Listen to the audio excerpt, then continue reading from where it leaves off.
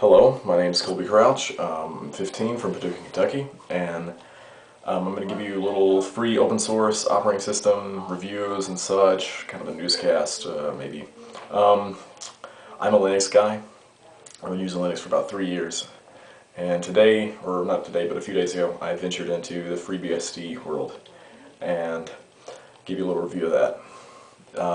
Freebsd is very different on the low-level side, but all the most of the user applications are the same, your desktop environments and such. Kernel's different. Obviously, the user space tools, such as the shell, is different. But the installer for FreeBSD, sysinstall, is very detailed. There's many options, many optional steps, and steps you have to take. And there's a lot of documentation and help on it. So it's a great tool. May seem a little overwhelming if you don't do a little bit of reading or don't really pay attention to the installer, but you should be able to get it done. FreeBSD is very fast and very reliable. Very up-to-date, actually. Most of the applications are maybe a version, usually like a few minor versions maybe behind, or usually not a major version behind. But you know, you're going to be pretty up to date, and they update applications pretty often, I think.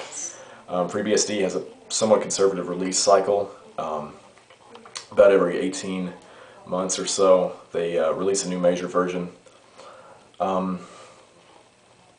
You'd have to load your drivers. The hardware detection may not be what you're used to in Linux, or a lot of distributions like your mainstream, SUSE, Ubuntu, everything like that. But give it a try.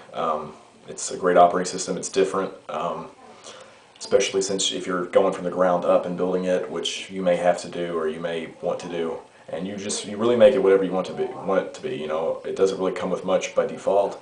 You can make a server, a desktop, a light desktop, a big bloated desktop with everything. You know, anything you want it to be, and I recommend you do that instead of using an already pre-built, so you can learn a lot about BSD in the process of doing that, and really learn a lot about Unix, and you'll learn stuff about Linux too, because BSD it's almost going to force you to learn some things.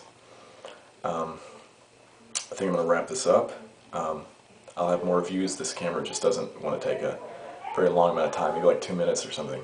So go to, I think, freebsd.org.